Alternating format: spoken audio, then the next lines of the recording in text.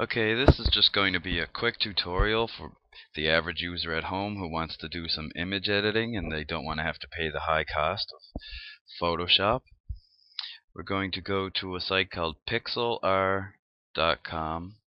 It has two nice image editing programs that I'm going to show you, and the first is Pixel Express, which allows you to do quick one-click changes to your photographs. And I'll just bring it up here.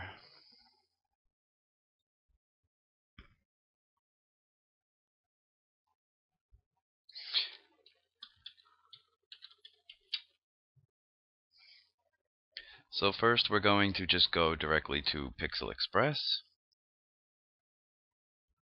and it allows you to open an image right from your computer or from a URL off the web. So let me see.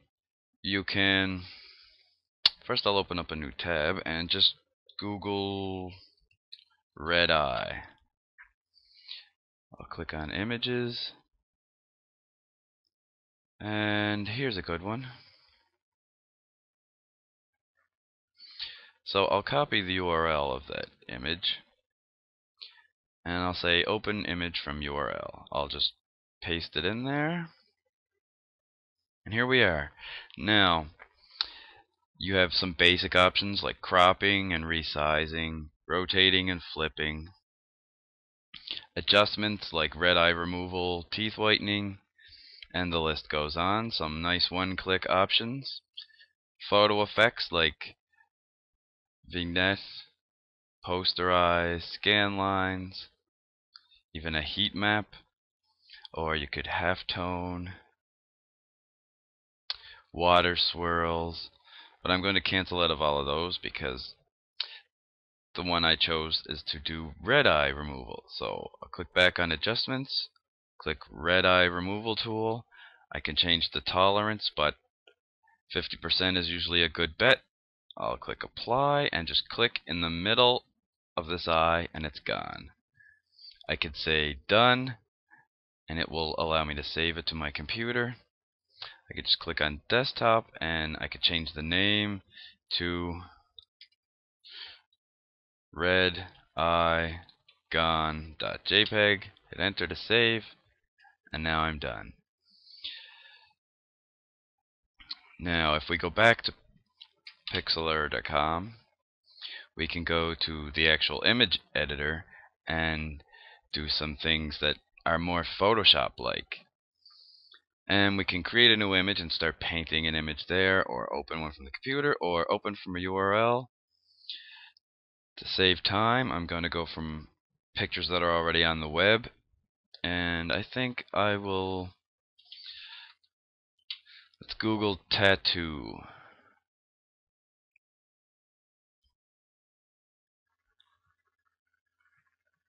Here's a nice tattoo picture. Click full size. And I'll just copy the location of that and say open from URL, put it in, and here we go. Now I will also Google faces, and this looks like a good one.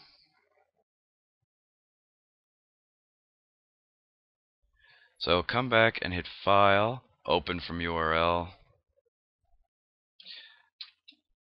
and put that in there. So now I have two images to work with. I would like to make this tattoo go on this girl's face, so I can use the magic wand. First I'll click on here and unlock it. This works on color, and it will select a large amount based on whatever color I select. So if I click on the white back here and press the delete key, I remove everything but the tattoo I want. I can now come to edit and say invert selection and edit copy. Now I can click on this picture and say edit paste, and now I can close that picture. I don't need it anymore. This is a little too big for my liking, so I'm going to edit free transform and shrink it down to a size I like. Rotate it, move it over, and I'll press enter. I can click on layer, add a layer mask. My tattoo disappeared because it is now behind the mask, and I simply need to paint, and I will change my opacity down to 20% because I want it to look like it's lightly coming in.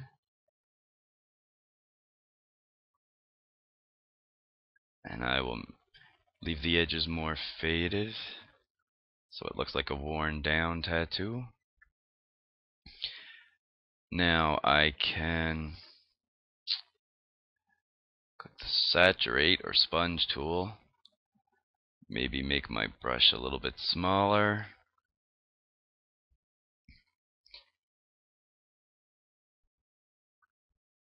And I have to make sure I have my picture selected. I will saturate her eyes.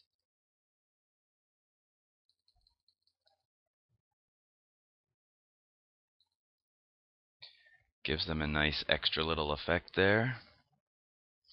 And maybe even her lips.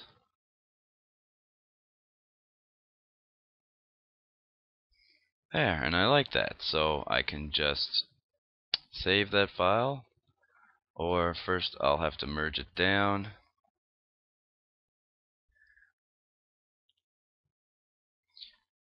Merge visible. Now, I can click File, Save, give it a name, call it Tattoo Lady, save to my computer, and I would like the best quality. Save it right there.